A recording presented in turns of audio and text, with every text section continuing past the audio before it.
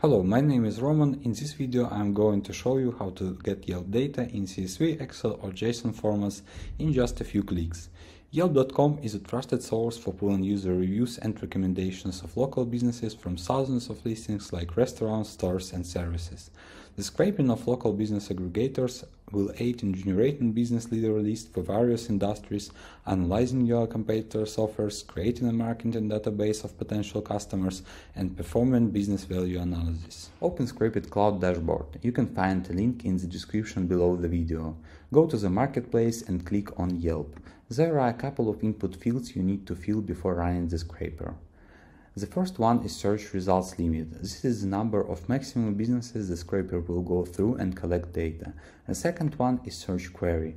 Enter a search term like you would do it on Yelp to find something. The next one is location. Specify the location where to search for businesses with a given keyword. And the last one is Yelp domain. Choose the one you want to pull data from.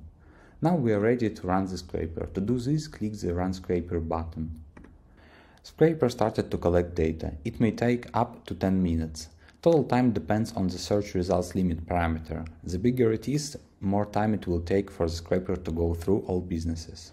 Okay, scraper finished collecting the data. Now you can download data in one of the three formats. Let's check the CSV file.